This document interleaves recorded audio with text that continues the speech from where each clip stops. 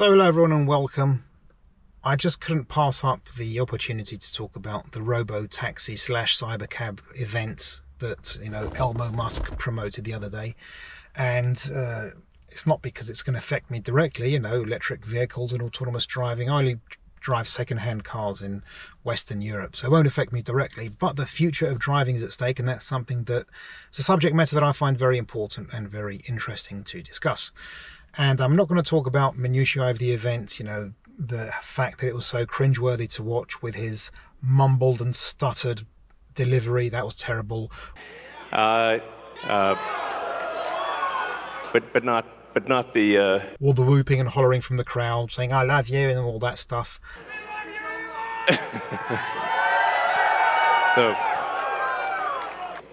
So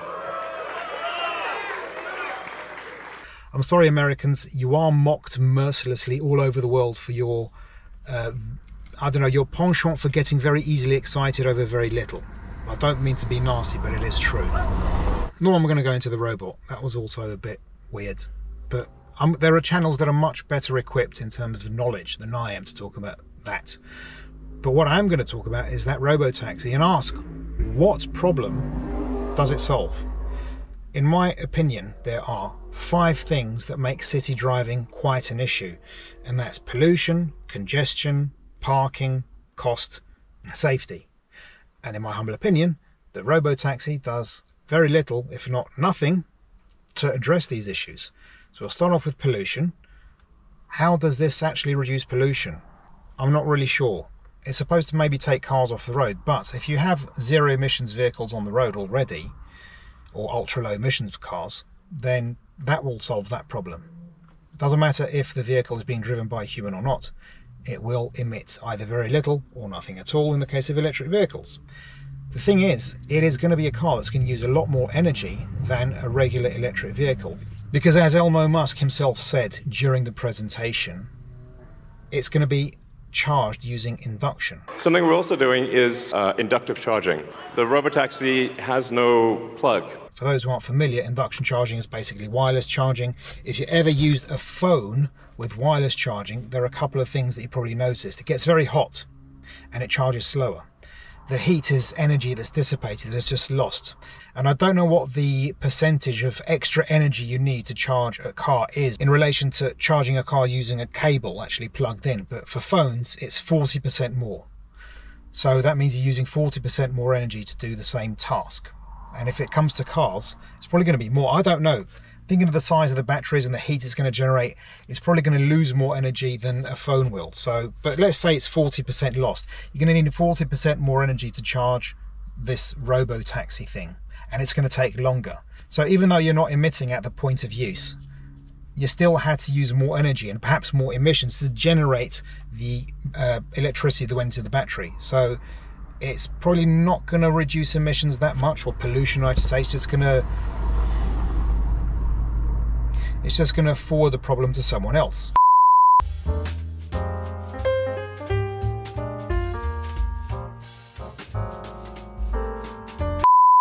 The second thing that it's supposed to solve is congestion. Again, adding more cars to the road doesn't seem like a way of solving congestion, because you are going to add more cars to the road, at least initially. But let's forget about that.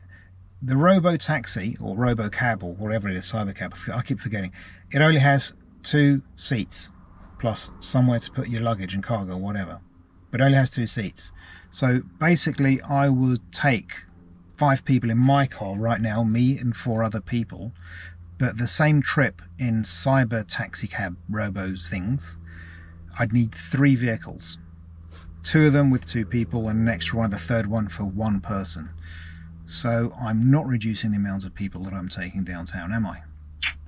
So I'm not really sure about that. I do think, I don't know, this is a crazy thought that just came into my head. If you want to reduce the amount of vehicles going downtown, maybe make them bigger so they take more people, like, I don't know, a bus or a train or a tram. I don't know, crazy thought, isn't it? And then there's the matter of parking. And right at the beginning, Elmo showed, a massive parking lot, but completely chock full of vehicles, probably unsold Teslas. And He said, you know, parking lots will become a thing of the past. We're going to have green spaces. We're going to take the ing lots out of parking lots. We're taking the ing lot out of parking lot. But if you think back to the induction charging thing, because these cars are going to have to charge by themselves, they're going to have to charge during the day, they're going to have to charge at night, they're going to have to find places to charge. So instead of having just simple parking lots for regular cars, you're going to have to build places where these cars can charge. And don't forget, it's going to take a long time because induction charging takes longer than regular charging.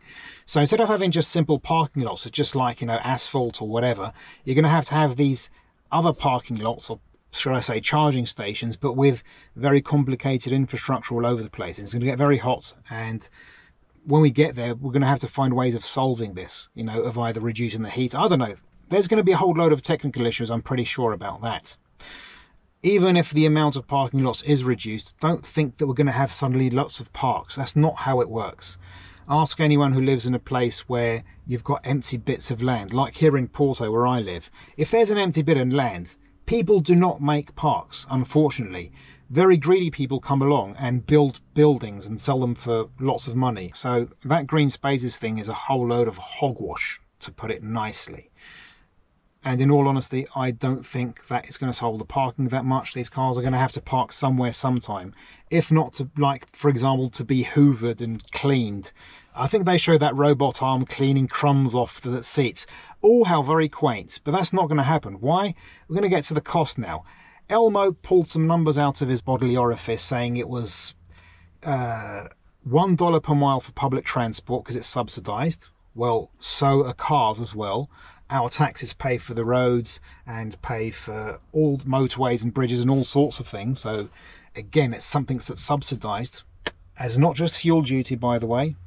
Keep that in mind. We all have to pay for the roads, even if we don't use them. But I don't know where he got that number from. And he also said it's going to be like 25 cents a mile or 30 or 40 cents a mile. He pulled some numbers out of thin air, but he did not back them up. Just like the price of the car. It's going to be like under $30,000. Will it? Can he prove that? I don't know. His predictions for pricing haven't been very good. But in terms of cost, if it's very cheap, you're going to have lots of people wanting to use it for all sorts of things. You know, people with substance problems are going to want to use the privacy of these robocabs to shoot up. I mean, if it's only like 20 cents a mile, if young couples will want to maybe express their love for each other, it's cheaper than a motel. And there'll probably be spillage. And if you're going to use the robocab after, you know, these young couples have used them, I wouldn't want to be in there myself. And it's not going to be that robot arm that sucks up crumbs that's going to clean that, is it? If. On the other hand, this is the cost per mile. The 20 odd cents is the cost per mile. I should have probably said that earlier. It's what whoever bought the Robotaxi will pay to run it. But in theory, they can charge whatever they want because it's not going to be Tesla's. They've sold it. It's like, I don't know, Toyota's selling one of their cars as a taxi. It's the taxi owner who's going to say how much it's going to cost. So even if it costs the owner, I don't know, 50 cents a mile, whatever, it doesn't matter. They can charge $5 a mile. So it might not be cheap transport. It might be much more expensive than buses and trains, which honestly, I think it will be. You know, what's the advantage of having this individualized transportation thing and you just bought it as an individual buyer if you're not going to make profit?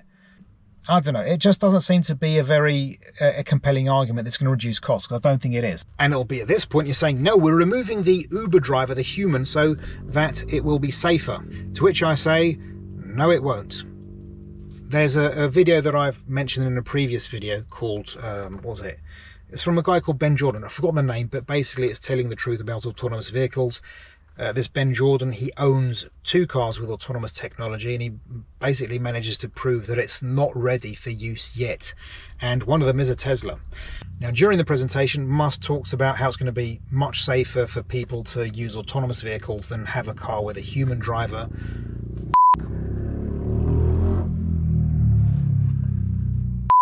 Now, during the presentation, Musk made the claim that autonomous vehicles are going to be 20 to 30 times safer than cars driven by humans. But again, it's one of those numbers that are pulled out of thin air because they have no basis. He himself, in a investor call in April 2023, said that there were 17 fatalities using full self-driving, or should I say supervised full self-driving, which is of course an absolute contradiction. How can it be full self-driving if it's supervised and it's not full? Doesn't matter. 17 fatalities for 150 million miles of full self-driving across Tesla's whole fleet. Now, the National Highway Safety Traffic Administration, or what was it? I've forgotten it. It's NHTSA, as they call it in America. They said that there were 1.35 fatalities for every 100 million miles driven, compared to the actual number given by Musk, which again, it was given by Musk, so we have to take it with a pinch of salt. It might be higher. The average is 11.3 per 100 million miles, which means it's nearly 10 times more dangerous than a car driven by a human.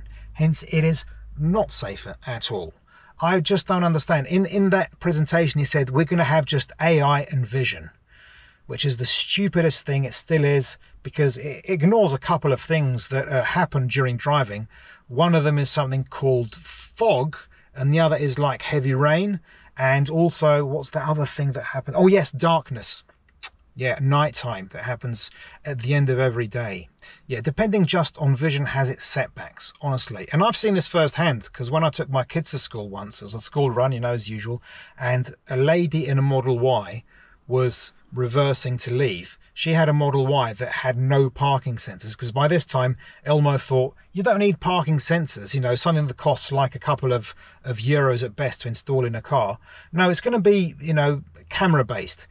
Whammo! I just hear the, you know, a crunch as her car, she reversed into the person behind, because the car didn't tell her. Because it's not a reliable system, full stop. It just isn't. Again, you know, if you got fog, how is it going to tell what's through the fog? If you've got infrared, it can see straight through the fog. Fog, straight through the frog. Sorry, don't know where that came from. Same with LiDAR, same with radar, etc, etc, etc. There are lots of clever technologies that can see more than we can see. Infrared, blah, blah, blah. You get the idea. And Elmo says, no, we don't need it. We just need vision and AI.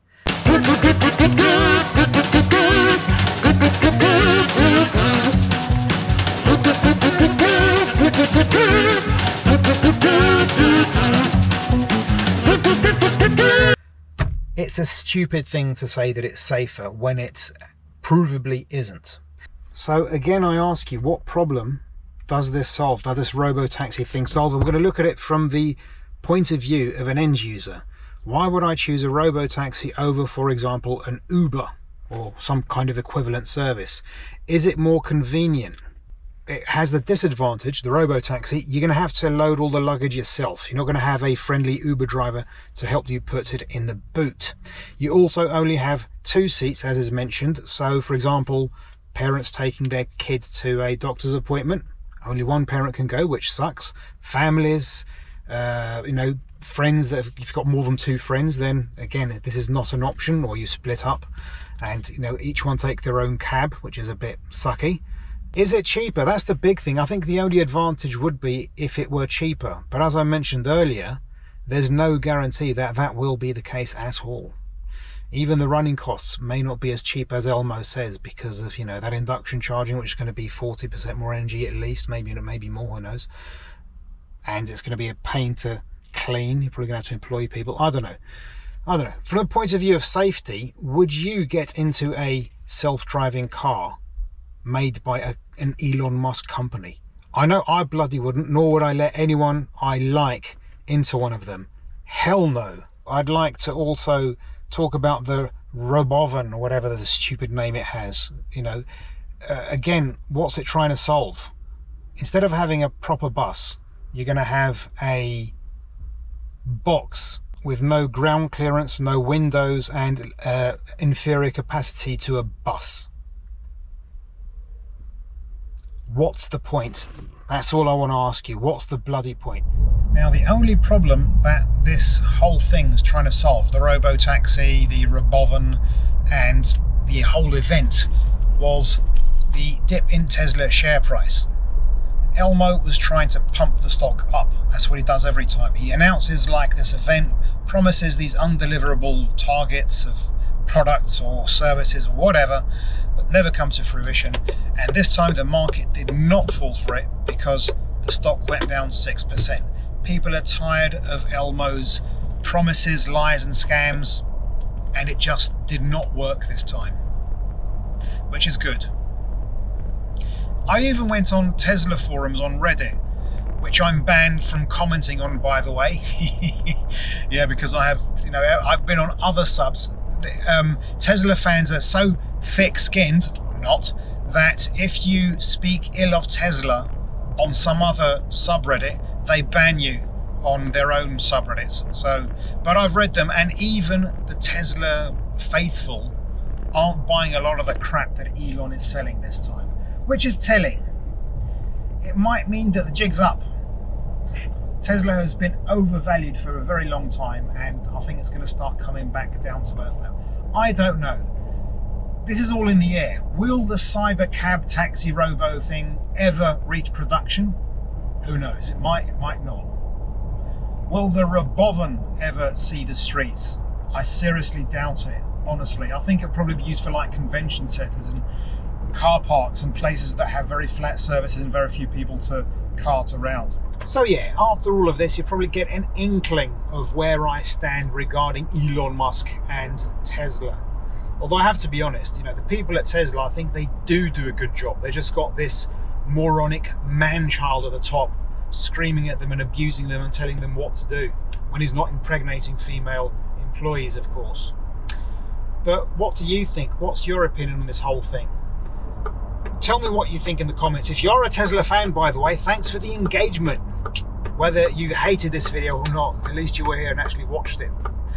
And I thank everyone who watched this video. And if you did like it, please leave a like, please subscribe, please share, all of those things. And I hope to see you in a future video. And while we're on the subject of vehicles that move using electricity, click on the top video on the right to find out why electric vehicles will become the norm and why that won't be so great.